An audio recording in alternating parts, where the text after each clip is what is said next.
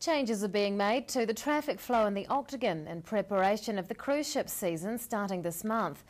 The Dunedin City Council is going ahead with a trial for the season, which should improve the operation of cruise ship shuttle buses.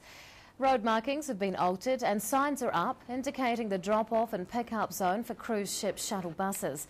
They've been moved from the upper side of the Octagon carriageway to the lower eastern side.